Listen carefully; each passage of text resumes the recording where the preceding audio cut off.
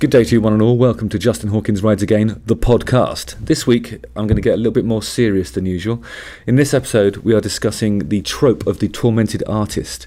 Does all the greatest music and songwriting come from pain and having a chaotic life, or can you make great songs and be happy and content?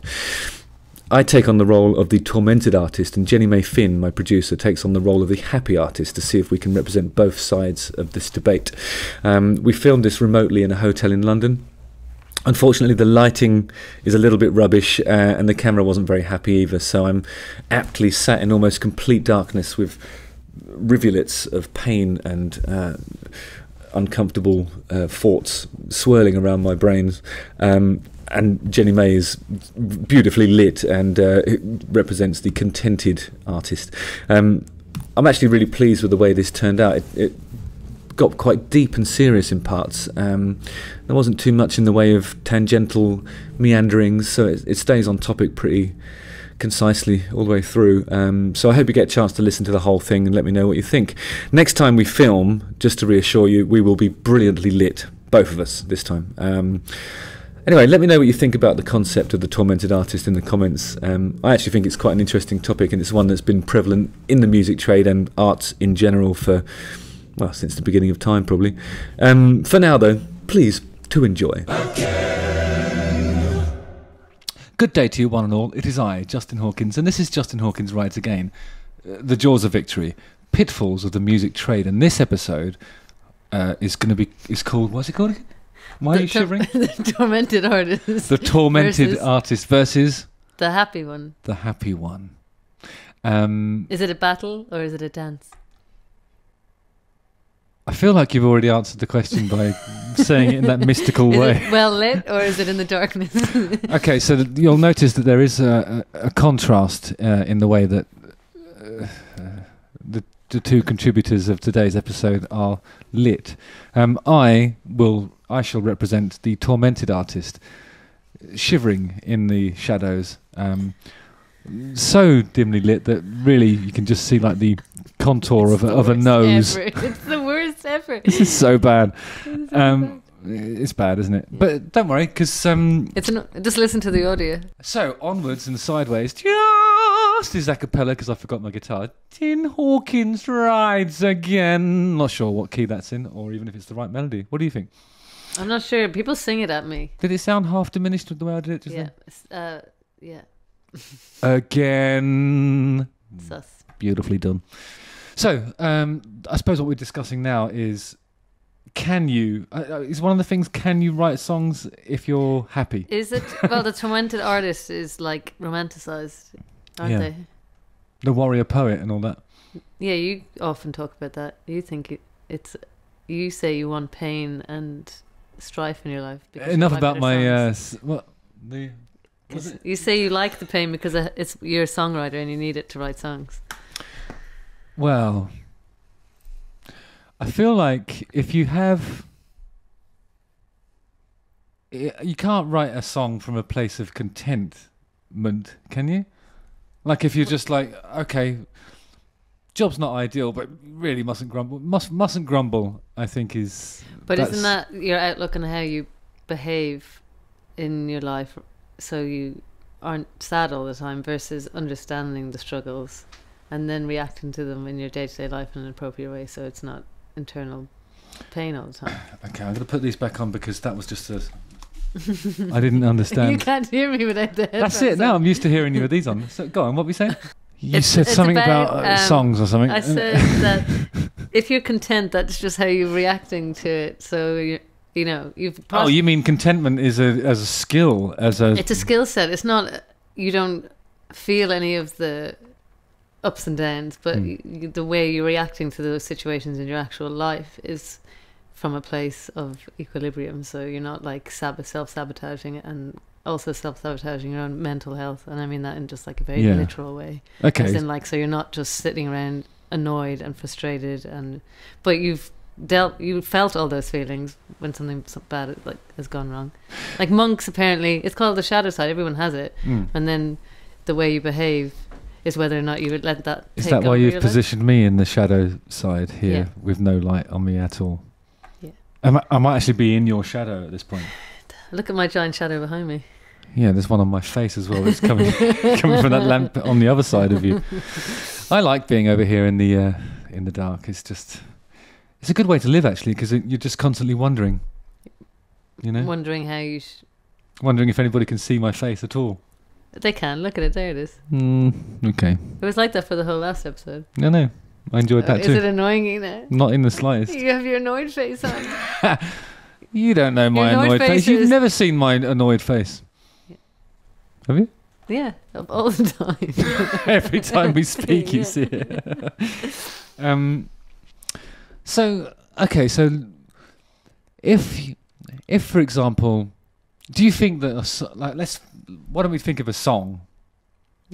Okay, Bohemian Rhapsody. Yeah. Mama just killed a man. Yeah. Put a gun against his head. Pulled my trigger. Now he's dead. Life had just begun. Now I've gone and thrown it all away. Now, do you think that's something that you could write if you have a spring in your stride and a whistle in your heart? Which actually sounds like a serious condition. Go on. Because the thing can happen. When you're processing it, how do you write about it? Can you not just write about it after the thing has happened and you've processed it? You know? No, that's not the idea. I think you write this stuff when it's raw, you feel it, you cry when you sing it, and then when you listen to it and you've performed it 100 times, that's when it becomes a meaningless sort of diary entry that almost makes you cringe. But isn't that not so good then? Because you feel like you need to be in that tortured state rather than writing about something that's happened in a kind of like a dance after you're dealing with all those emotions and no, realities because and all, like. So I always thought that it's quite a euphemistic expression, that suffering for your art. I always thought that was like making sacrifices, that you wouldn't have to make if, for example, you worked in a job that didn't involve as much creativity. So like, I think suffering for your art means like if you're going to try and break into the music trade and you don't come from a privileged background, you're sleeping on people's floors in one of the big cities of the world and trying to sort of position yourself geographically in an unfamiliar surroundings that you might just catch a wave somehow. That's what I thought that meant. I thought that was always talking about the initial part of your career, really, the bit when you're financially unstable. But you've also said that you said once that you create a chaotic life in order to write music. Yeah. So, but is that just an excuse for having a chaotic life? Like, why do the... no, because I feel like it's like if you need to do... Like, I've noticed that I can write songs when everything's okay. I can do that. Yeah. And in fact, I think our big hit was probably... I was actually all right at the time. I was just pissing about. And I don't think it's the all rightness of it all that comes across in that song. It's the fun of doing it. That's what I mean. So you were dancing with your art at that point, right, having probably experienced pain and love and all that. Yeah. But when it came to writing it, you came to it in a playful way rather than trying to eke. I see what you mean, yeah. Out of the art. Okay, but the pain and the love and all that sort of stuff needed to happen at some point. But that will happen. I mean, technically you are still talking about a tortured artist in inverted commas, aren't you? Because that's somebody who's processed everything and is now able to dance with it in a joyous way, But all of life is kind of like that, if you know what I mean. It's just about timing. Like anything that's happened, no one goes through life without anything having to overcome anything. But there's actually... I think the timing is important, though, in songwriting, because I think you can say things in a song when you're still... you're raw and you're hurt and you're trying to understand a thing that's happened in your life. If you write a song before you've had a chance to process it, then I think it's just the outcome is completely different. There's actually things that you would maybe not allow yourself to say if you've got past all that and you've managed to process it and put all the appropriate amount of emotion onto each of those events in your memory banks. I don't think there's a song there to be sung about the stuff that actually hurts. I think it works in the other direction. Like if you're writing a song that's uplifting and stuff, it has to come from, it's the same, what's it called again? Eric Peterson told me this one. He said it's called a monomyth. Like every story in the world has the same narrative arc, right? It starts off with the protagonist leaving a place of comfort. It's the hero's journey. Yeah, the hero's journey, leaving the place of comfort, diving into something that's the opposite of comfortable, emerging from it at the end, changed in some way, either for better or worse, but not the same, crucially. Yeah. That's every story in the world. Yep. So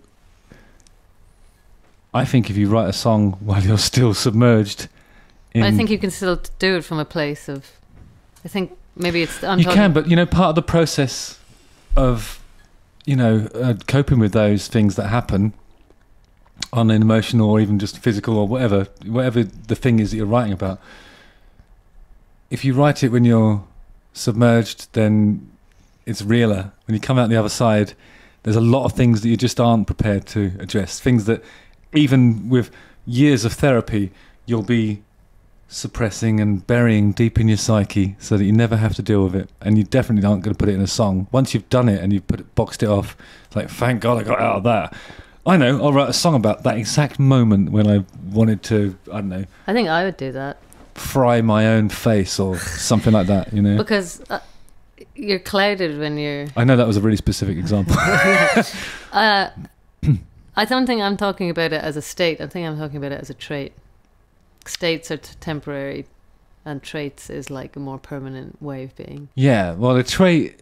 How does a trait come about, though? That's another question about nature and nurture, isn't it? I mean, because like one of my traits is, as we discussed on another episode, one of my traits is that I don't seem to care. I don't seem to have the same curiosity about other people. But that wasn't always the case. Yeah. I think when I was 10 years old, I was fascinated by other people. Really loved hearing stories about people. I was transfixed by my parents regaling tales of folk that I had no idea what they looked like or who they were. And I would always listen to the stories. Now I'm 48, couldn't give a fuck. I've heard those stories so many times. I've heard them change, don't care. But that's a trait that I now embody. And then, so if you tell me a story about somebody I don't know, yeah, I have no curiosity. Yeah, you've taken that. Well, that's like a coping mechanism. I wouldn't say trauma. No, it's not though, is it? Because it's not trauma, it's just dealing with bullshit. Actually dealing with bullshit. But apparently some people describe trauma as knocking you off the course you were on. You're like doing this and then something happens and you go that direction. And then you go that direction. But it's not though, because like trauma... I'm not saying traumatic is in... I saw somebody describe what the Beatles, and the experience of being in the Beatles as trauma. Being that famous and everything you do being scrutinised, that's trauma. But at the same time, that's exactly what they wanted. I wouldn't say it was knocking them off the course. But I think they willingly walked into a traumatic situation knowing it was going to change them forever. Well, they mightn't have known it was going to change them forever. It could have knocked them into different... I don't think... If it had been non-traumatic, they might have been a different band. If it hadn't deeply affected them. They'd all changed in ways they probably never expected. Yeah. Like, really intensely. And then all kind of did go in different directions, didn't they? It was like... They thought they were going this way, and then they went that way and that way. Did you watch the Get Back stuff? No, I didn't have Disney. Oh. I watched a little bit of it with you once. Because it's sort of... I was talking about it with the guys from the band guys. And they were like, is it a coincidence that Ringo Starr comes across as just the coolest guy ever? Paul McCartney comes across as a godlike genius. John Lennon just seems to be a guy that pisses around all the time. And George Harrison seems like a petulant child. And they were wondering if, had all four members survived, just the last however many years, would that still be the case in the edit? Because it is an edit. I mean, it has to be. Yeah, I don't know. It's an interesting question, though, isn't it? Because like the two changed. surviving members are they just come across as really cool and complete geniuses. I don't think Paul McCartney's reputation was very in flux. People thought he was really annoying. And I used to find him really irritating. I used to spend all my time defending him because he's always been my favourite Beatle, and I didn't care if he was annoying. I don't care if like there's anything about him that sort of rubs people up the wrong way. He does rub people up the wrong way. But his music just speaks for itself, doesn't it? I mean, like he's so amazing. I mean, he can still sing. How old is he? 80. I mean, that's amazing. I know, I saw him last year at Glastonbury. He did talk for too long and he wouldn't leave. It was like 3 hours on stage. People were like, couldn't leave. Get off at the point. And he kept playing on songs no one knew for the first half, and then got really into the songs that people wanted him to play. Yeah. So people were actually quite annoyed at him. I think he's still annoying people. So yeah, it's good if you can still annoy people at 80. Yeah. You know. And he called everyone Glastonburgers or something. Oh my god, that's brilliant. I mean, I love it when people get annoyed of him. I think I probably love everything about him. I do think that like if you, from an objective perspective, like I just love Paul McCartney. Nothing. There's no way you could edit that whole Get Back thing in a way that would make me not love him. But it is interesting that, like, I was looking at George Harrison, thinking, that's kind of disappointing the way he behaved in some ways, you know. Yeah. But then, I suppose that's the danger if there's a camera pointing at you and you do that. There's always going to be a possibility that. Mind you, but it's Peter Jackson's vision, isn't it? Yeah, but maybe people just in those situations, different parts of them are coming out, you know. Yeah. Paul McCartney comes across quite playful in his writing, doesn't he? Like, I don't mean that there's no darkness. I think you can be really dark and playful, like dark humour. I think there's a lot of variety in, you know, that the way he positions himself in that respect across his oeuvre. I guess there's sometimes is it like seriousness versus not lightness, because that's not the opposite of seriousness. I think playfulness maybe is the opposite of seriousness. Yeah. Some people take creative, like, I don't know if you know any artists like that. They're like, I'm writing, you know, I'm an artist, don't talk, you know, don't upset my thing, or I need to, that when they're writing something it really takes over them, and they get sucked in and brought down. I don't know. I think like, does it have to be, when you talk about someone like Nick Cave, it is that, isn't it? I can imagine. Oh yeah, maybe because he even describes the process like as being like an undertaking, like an emotional undertaking that's really quite challenging, and you know he's up for it, but it's not easy. It's the whole his whole vibe, isn't it? Well, Elizabeth, I think I told you about Elizabeth Gilbert, the author. I think she wrote Eat, Pray, Love. I'm not sure. Maybe I'm completely wrong. But she was talking about it being a dance, and she has a lot of male creatives try to conquer. Like a song, they're like, I'm doing this song and it's taking everything out of me, but I'll, you know, get there and I will overcome it and I'll make it happen. And she's like, I try and do it where I'm like, invite the creativity to come with me and dance with me, and we'll make something together. And it could be really sad and dark, but it's not like you're trying to like, I won, I've done it now, there it is, you know. Like, does she think that's a male-female thing? She thinks it's a masculine sort of vibe. Yeah. Like you said it earlier, you're like, oh, you don't, when you've done a song, you then box it off and then that's it. I think that's a certain kind of mindset too. Actually, I've been reflecting on that.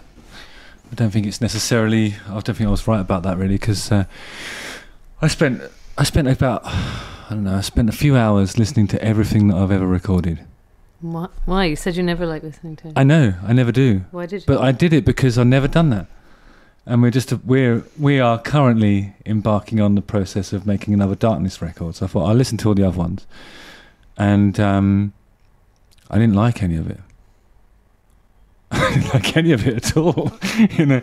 And the main reason being that, like, we did a lot of key chasing, and I was always kind of like on the first record, we found keys where I was screeching right at the top of my range in places, beyond the top of my range in a couple of fluky places where I accidentally did a whistle tone on one of the songs, but didn't have any control over it. It just went high. But that sort of thing would happen because I was kind of like really on the edge. And some of the affectations that are in my singing voice in the higher mid is because I'm right close to the bit where it would naturally break between like my chest voice and my head voice. And I would need those affectations just to get the note over the line. If on a day when I'm a bit tired, it would be a bit flat. And sometimes I'd overshoot it and it'd be sharp. But it's exciting because of that. But it's not exciting to me to listen to it. It's just excruciating. And why? Do you not like the sound of your voice, isn't it? No, I like the sound of my voice when on a thing like, Speed of a Nighttime, which is probably the most popular track from the last record we did. Because I'm singing well in my comfort zone and I'm able to put other types of emotion into it without needing those affectations just to hit the note. Like I'm doing it for emotion or to find like a different way of presenting a melodic idea. I'm actually opening a toolbox and finding stuff that's suitable that I never really have an opportunity to do when I'm right on the edge of being able to actually sing it, Well, what sort of mood were you in when you were writing that song or singing it? Well, those songs, it's not really about the mood. It's like, because anything I did just sounded hysterical and manic, and that's part of the excitement of listening to a Darkness record, an old one anyway. And as I got better at singing, I've managed to find ways to avoid that. But I don't want to chase keys anymore. I want to be able to be a singer. I want to have I want a song to be arranged so that the guitar sounds super powerful, and then just let me find my way to compete with that. Rather than chasing the keys so the guitars get weaker, you go up, and then I'm like soaring over the top of it, and it just sounds like clown music sometimes when we get it wrong. And sometimes it sounds like I'm really tired because it's taken so much out of me to get the performance out in the studio that even I don't like listening to it. But is that because you know how you felt? No, it's because I've even forgotten the songs. Because as you said, I've never done that before. I never listen to anything. But what I was going to say about the boxing off, it isn't true that I do that, because one of the things that I've noticed in a profound way was that every single song that is in the set, or that we've subsequently played live, I do it differently now, and it's because over the course of a few, tens of shows or hundreds of shows after you've recorded a song, it bears no resemblance. Like the bounce is all different, the cadence of my singing is different. Like I'm finding different ways to syncopate the actual notes themselves, when I'm singing. It's partly because I'm playing guitar in some instances, but most of the time it's not because of that. It's just because the song's evolved. So it's never really boxed off. I've always just developed it, at least sonically. Yeah. I'm saying the same words. I'm singing an approximation of the melody, but I think I've improved it over time, and that's why it's justifiable for us to do live albums, because they don't sound like the originals, but they don't sound worse. They're the same key, but it's just I'm doing it differently. Yeah. And that's because it's, that's one of the symptoms of recording before you've fully developed a song.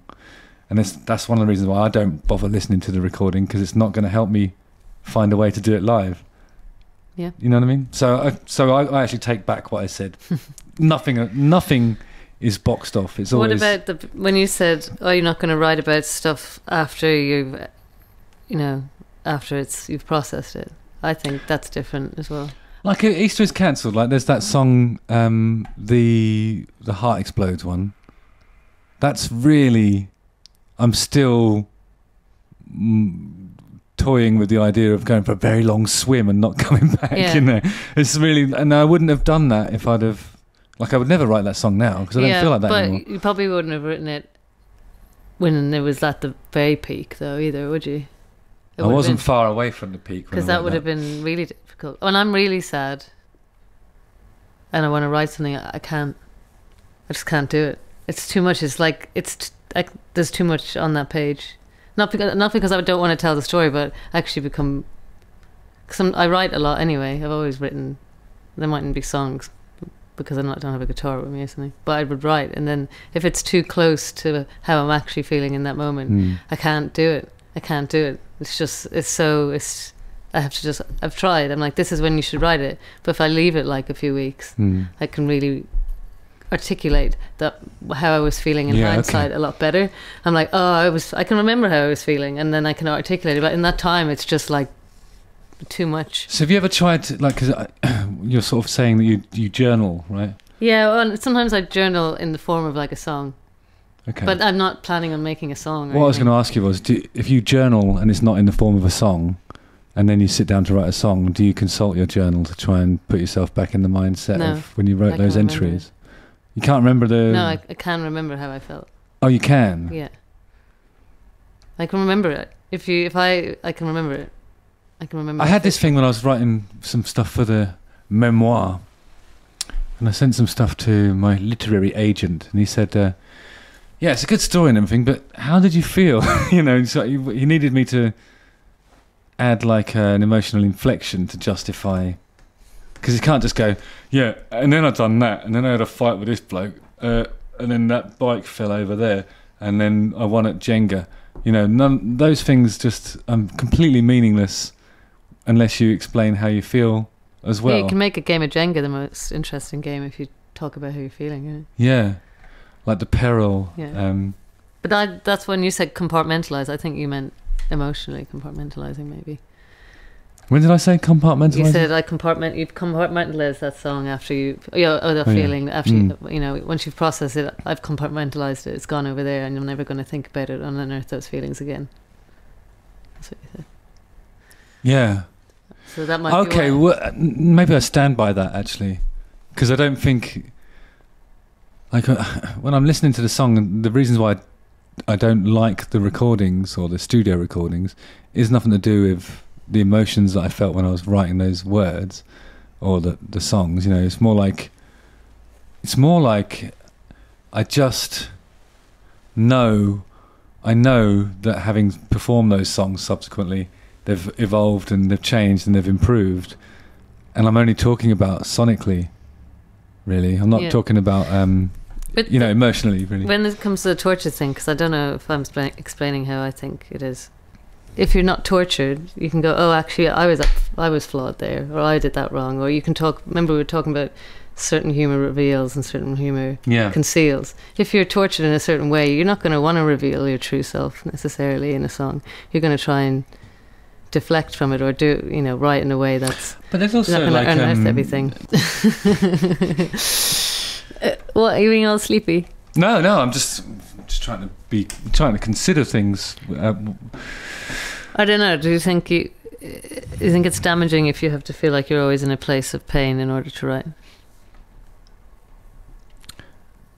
You're talking about that thing that I said about having like a chaotic life. Yeah, but I'm even just the trope of the tortured artist. Yeah, kind of that, yeah. Anyway, it's definitely a trope. Because I think it's more I think it's skillful to be able to come through something and then write about it in the same visceral manner, without having to be like, this is just, I'm sad all the time, or I'm just vague. Who would you say was the ultimate tortured artist then? Morrissey's quite like that, isn't he? But he knows what he's doing, doesn't he? Nick Cave, I guess. I don't know. I don't really know. I don't know. Do you think so an amateur kind of perspective? I don't know, because like, I mean, nobody's forcing anybody to write a song. No. Nobody's saying, yeah, well, you might have some pressure to do things in a timely way, but the day you decide to quit, nobody's going to talk you out of it. And you're not under any sort of moral or legal obligation to write anything at all. They might be a bit disappointed and make some legal manoeuvres to try and get some of the money back if they've given you an advance. But ultimately, everybody who does songwriting must be aware that they're lucky. They're lucky to have that opportunity to live their life that way. Well, I guess not everyone, because I'm sometimes just talking about people in general. I'm not talking about successful people. Aha, okay. Yeah, so like, yeah, but I mean, I'm such a tortured artist. Oh. Actually, no, I think that's actually something. I go back to that. The real torture is when you've made a commitment to it and nothing happens for years. That's actually where it comes from. The malcontent, and actually the malnourishment. Everything about that part of your career is simultaneously the most exciting and the most difficult. You know, and that's the thing that makes people drop off. You know, like you can't live like that. You can't make songwriting front and center, your main thing, the only thing that you do. You're going to be starving. I mean, literally starving for a period of time, unless you've got rich parents. You know. So, and if you've got rich parents, and the other thing is, if you've got rich parents, are your songs going to be any good? Well, it depends. You said everyone's stories in the world are exactly the same, no matter who they are. So, let's think about a songwriter that came from a place of privilege and wrote songs that are actually... Kylie Minogue. Is she privileged? Is she a songwriter? I don't know. Stockache and a Waterman, wasn't it? Good. I don't know. Really great example. I was thinking like... I mean... I love Kylie Minogue as much as the next man. I do. However, I would argue that in the early part of her career, I don't think she was writing her own songs. I think it's stuff like The Locomotion. Do the locomotion. Come on, do the locomotion with me. Yeah. I mean, it's a song about a dance strategy. Well, let's find an actual... I mean, okay then, just Black Lace. Tell me another artist. I'm not telling you to tell me another Kylie song. No, Black Lace isn't Black Lace is another band that did Superman and Agadoo. Oh, nice. I was trying to keep it. Oh. Who's a Nepo baby? A what? A Nepo baby. What's that? Nepotistic baby. Oh, yeah, okay. Tell me who came from a posh place. Julian Lennon. Who's that? John Lennon's son. Yeah, but I'm talking about a successful person. No offense. Hey! He had that song about saltwater tears coming out of his eyes. Miley Cyrus. I saw a clip of her recently going, I am the most privileged person in the world. I grew up in a ranch. I had nothing to worry about. And I find it really hard to relate to normal people. That's what she said. She's like, when I sit with people and they're talking about all their problems, I'm like, I've never faced any of their problems at all. Is that the same thing as the lack of curiosity in other people's lives? No, but I think she's just like, she's like, I've never experienced any of these issues. It's more of, she probably is curious because she's like, I don't know what actually don't like people like, oh, I don't have any money to do this, or I couldn't go on holiday, or this has happened, or, you know, we're ill and we can't afford healthcare or something. She's like, said it took her a while to really come to terms with the fact that she's very just like, I'm like, my life is better than nearly everyone's in the world. That's a pretty cool thing to come out and say, though, isn't it? Yeah, everyone, when people saw it, they were like, we appreciate that you have just it's ballsy to go and say but that. She's good. Well, I don't know if her songwriting's incredible. I don't know either. What kind of songs has she written? Her latest one is about, well, she had that one about flowers, and I sent it to you. Okay, well, everyone can relate to flowers. They're everywhere, aren't they? It was about her ex. Who's a movie actor. Well, yeah, his favourite song was the song by Bruno Mars, and she basically copied it word for word, but made it hers. Word of advice to ladies out there: if your partner's favourite song is by Bruno Mars, red flag alert. I saw a clip of him dancing. He's okay at dancing. Word of advice to female listeners: if a gentleman appears to be okay at dancing, doesn't necessarily mean that he's good at songwriting. He's probably into Bruno Mars's music, which is nothing wrong with. I like Bruno Mars as well. Party in the USA. I like Bruno Mars as well, but I don't think I would ever say that one of his songs is my favourite song. No. I feel like there would be probably thousands of songs that would come before any of the Bruno Mars songs. He said that one. So wait a minute. Her ex. Not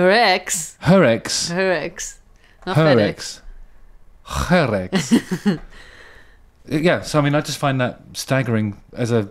Well, the song was like, I can buy you flowers, and the first line of her song is, I can buy myself flowers. And he's like, I can bring you dancing. This is all because Bruno Mars made a song that her and then his ex cheated on best. her. I don't know if it was with Taylor Swift, but anyway, the song is basically like, and she had Party in the USA. Then she had that Wrecking Ball song, where she was naked on a wrecking ball in the music video. Remember that? I remember the song. Yeah. Was she naked in the video? Yeah. Yeah, I think so. And she comes in a wrecking ball. She went to that phase of she was really naked for that tour. When you say coming in on a wrecking ball, it makes me think of Accept. Oh yeah, and they just followed you on Instagram. Accept? Yeah, and they liked your last podcast reel about the abyss. How funny.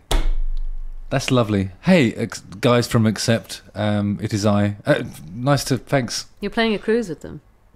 Really looking forward to it. I always know what I'm supposed to be doing. So, just going to say, sounds all right, doesn't it? Yeah. I did meet some of them actually at a festival in... Germany.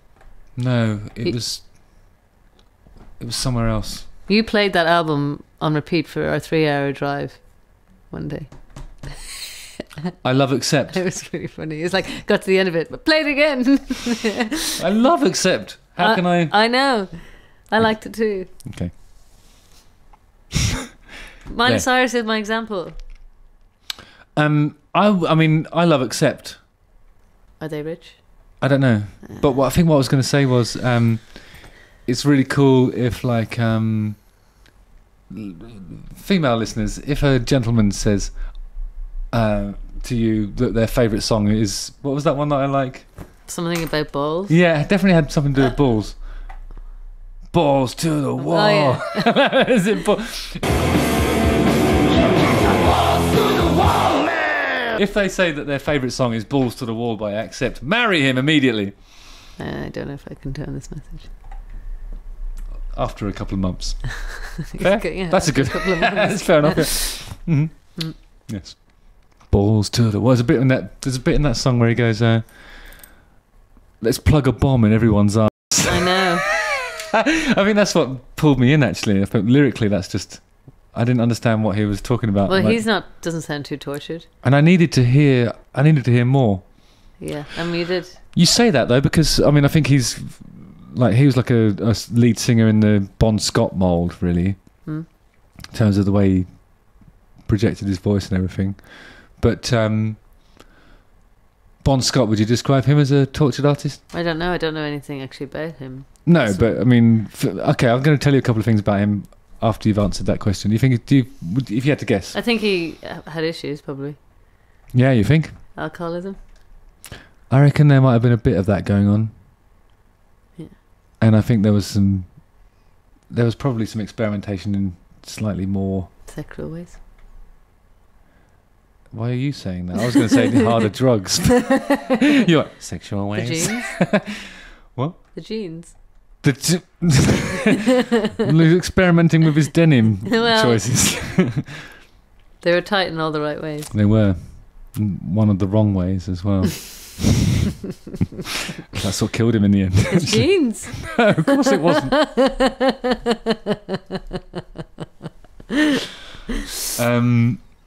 Yeah, but I would say that like his lyrics, like he was one of the people that he might have been the main contributor to the rock lyric blueprint of bawdy kind of but maybe you're lewd right. stuff. Maybe have you ever met anyone who's just all right all the time?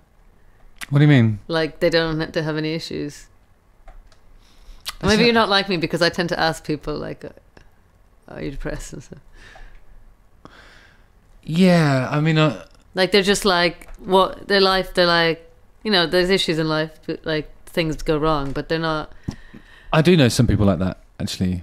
How do you find interesting? They're always surfers. They are. They always are. How do you know so many surfers? I know a lot of people who do surfing. I do. One of them actually was a really good friend of Ed's. He used to be one of our guitar techs. He drank himself daft every night. Really. He doesn't sound like he's okay. I feel like he was struggling. moved to Bali, Yeah. surfs every day, totally serene all the time. Why is that? Weed? No, he doesn't smoke. Sure. 100% sure. Maybe he went through... No, it's because he's surfing. I He's mean, I did focusing try on surfing last year. Did you can't enjoy it? actually think about anything else. Exactly. Actually, there was the most serene time. I mean, it was in the North Sea, so it was also... I felt like I was beaten up. It wasn't like... Is that when you went surfing with my dad? No, he wanted to join then after... We went bodyboarding. Mm-hmm. It was... Were you... Forget it. I'm definitely not going to ask that question. But the surfing was 2 hours, and you go out and you're like, okay, I'm going to get a wave. Then you just get drowned by a wave in like a washing machine. And in that moment, you can't think about anything else. You're just like, I'm drowning.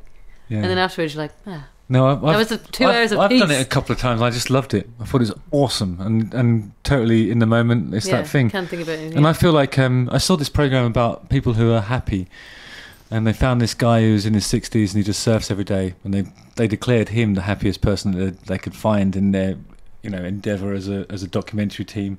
And I could totally understand that. I think if I wanted to be happy, I'd just go and surf every day. And I'm not pretending that I'm good at it or anything. No, it's better if you're bad at it, because you get drowned and you can't think about anything else. It's like being in a washing machine. But like you get like, it's not even about like the achievement. When you stand up and you can actually do it for a little bit, it's actually not about that. It really is just the fact that you're totally immersed in what's happening in the here and now. And it's just wonderful. It's the best experience.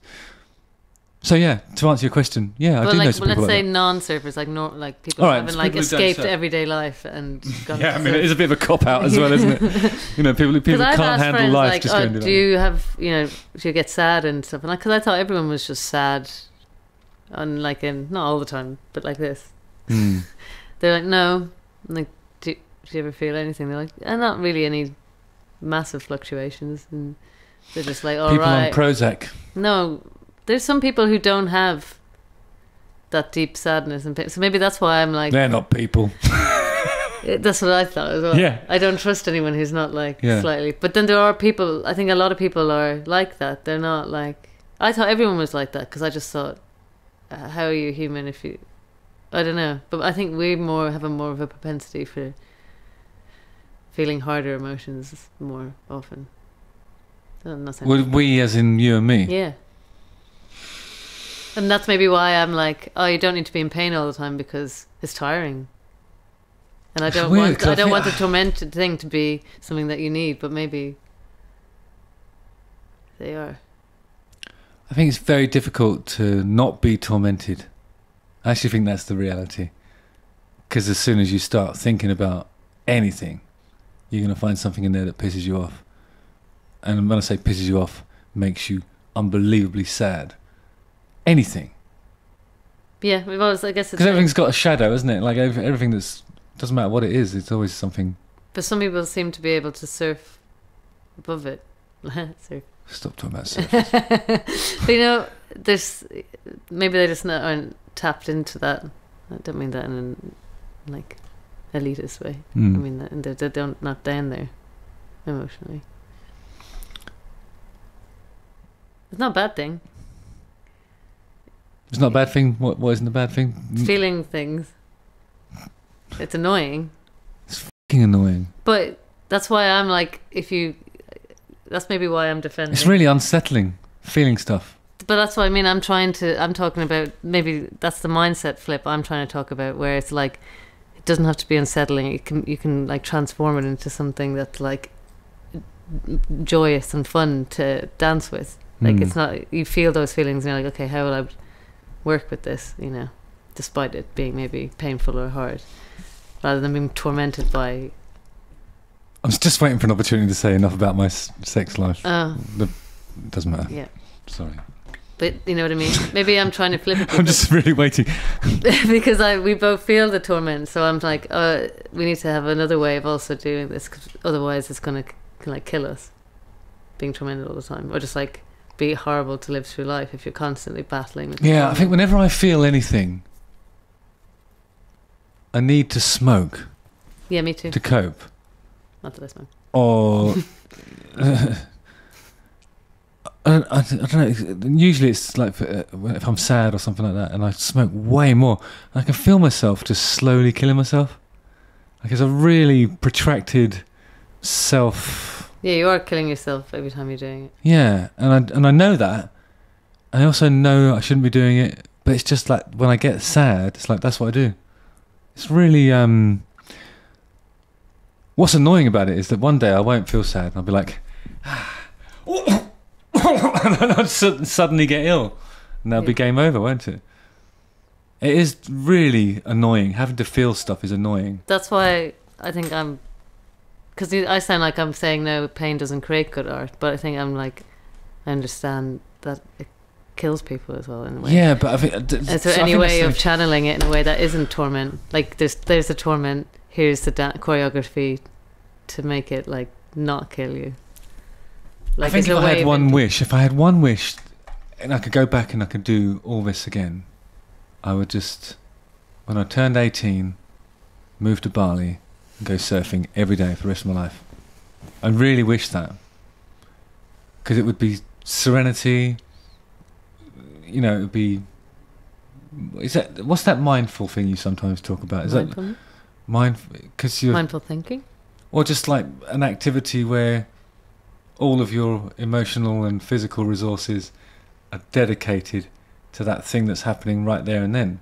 Yeah, that's the whole thing. That's like. But that's I imagine those way, people also play music and sing and dance. Yeah, but they're fucking tedious and. But they probably don't care because they're not trying to prove anything.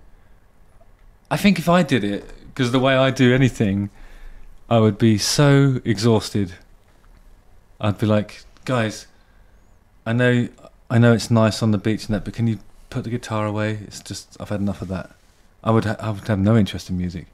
Maybe, but if you're I just want to hear the ocean. I don't want to hear you fucking. But you wouldn't have that annoyed, angry. You wouldn't care. I think I would. I would preserve that.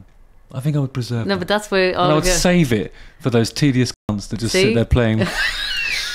Sitting there playing the shitty acoustic. You'd be fine. songs. You'd be like, oh, they're in their flow state. That's cool. Yeah, I'd be like, but guys, I love the flow state, but can you keep it down? I'm about to shove that acoustic guitar up your fucking ass. Let's go surfing. But you've been that guy with the acoustic guitar. Of course I haven't. What do you mean? When? If you see a guitar, you're probably always singing and dancing with it. I do like to have a little dance and sing around with the guitar. I think you'd like it. Yeah. I think you'd just be singing, dancing, lying in hammocks. Yeah, maybe. Maybe. I don't know. But all I know is that's how I would have liked to have lived a life, you know? But would you have wanted that at 18? No, I was chasing music. Yeah. Mm. But were you tormented at 18 or were you tormented after 18? I'm tormented at 8 months, probably. Maybe. My teeth are coming through. This hurts. It's all pain, isn't it? Sometimes, yeah, but that's what I'm trying to figure out. Mm. Because there must be a way of. I know I keep saying dancing with it, but that's because you like that expression, don't you? That's because I'm like, it's bringing joy through the pain or whatever. It sounds so crap and bullshit. It makes me sick. But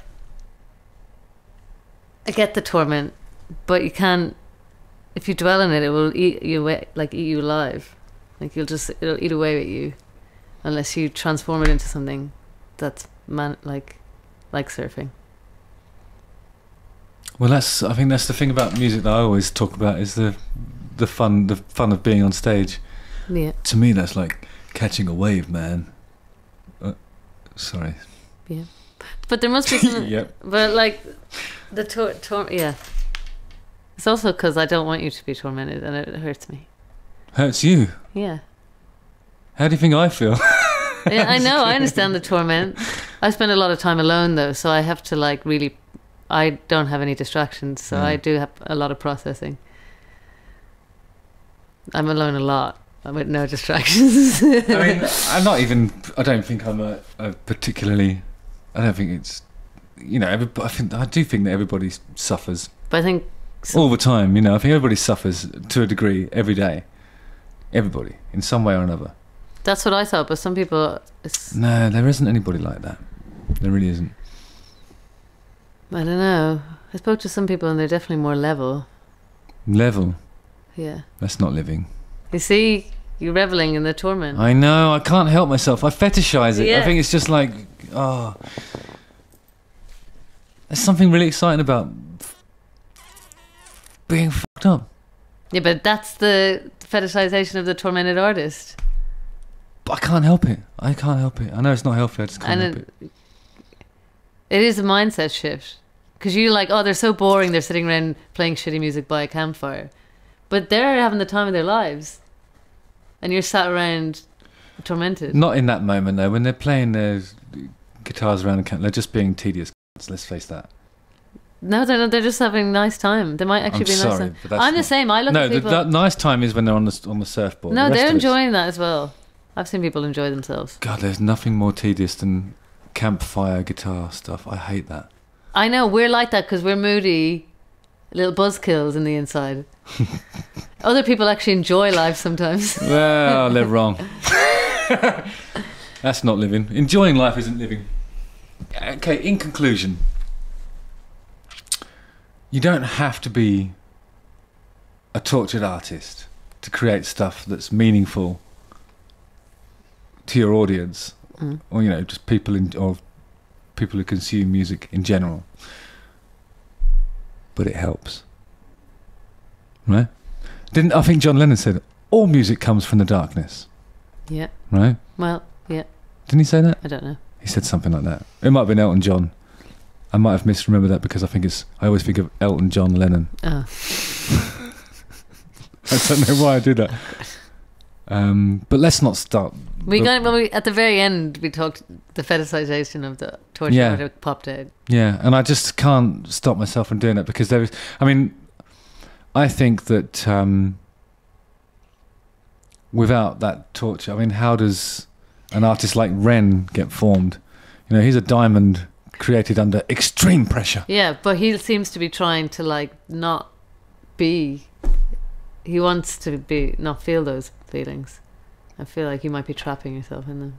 No, but it's an expression of something, and I think once you've done that and you record it, it doesn't carry the same emotional weight for the person that's created it, but it helps other people who are experiencing anything that you can say is similar. But do you feel like you're doing that for people? No, but I do think that's a byproduct of it, a positive byproduct of expressing something super traumatic, or that's... Yeah, he's like a very good case for that. Yeah. But of the current crop, I'd say he was the strongest argument for it. Really. But I don't think you need to constantly be torturing yourself in order to create great music. I don't think you do. No. I think you deserve to feel good as well. And you would create great art from it too. I think you'd make amazing stuff if you felt good. We'll never know. I'm just kidding. Anyway, this has been a great episode where we've dissected the nature of, all of it really. Art itself. I don't think this just applies to music even, does it? No. Think about that fella that cut his own ear off. What about him? Yeah. Art. So nice one, guys. See you later. Shall I sing the song, or do we do that? How do we do? You do, yeah. Do I do the whole thing? Yeah, you do, yeah. Don't forget to like, subscribe. You didn't know to do the theme tune. You can... Still so moody today. I am moody. I'm tortured. It's because you tortured yourself just before this episode. I love to torture myself. I did actually, didn't I? Justin Hawkins writes again. Don't forget to like, subscribe, hit the bell for notifications, watch one of these two videos, and listen out for more long form podcasts. We'll discuss more pitfalls of the music trade. Do you want to say goodbye? Goodbye. Adieu. Thank you so much for watching.